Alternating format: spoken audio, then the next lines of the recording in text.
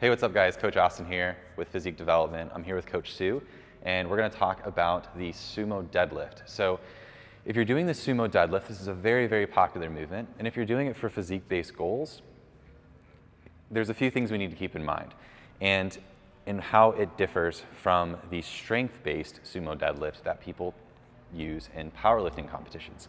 So first thing that we're gonna go over, again, if this is a physique-based goal, we really need to see where our hip flexion requirements are, and basically what point do we hit greatest hip flexion.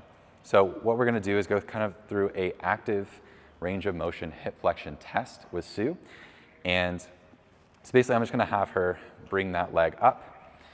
And so basically what we're looking for is at what point of abduction does she need to get to work around the pelvis to get the greatest amount of hip flexion. And that's as wide as we need to go. So typically in a sumo deadlift, you see people's feet and leg stance extremely, extremely wide, which if you're in powerlifting competition, that's fantastic because it's a much shorter range of motion.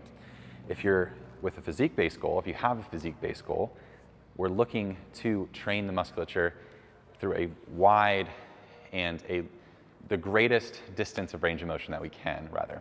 So we don't want to be too wide, but we want to be wide enough to where we get a good amount of hip flexion. So here we are with Sue, and I'm going to have her just go through it at this angle for you, and then we're going to go into the bar. So if she kind of goes down, you can see that her knees are going to track out in line and in between that big toe and that second toe.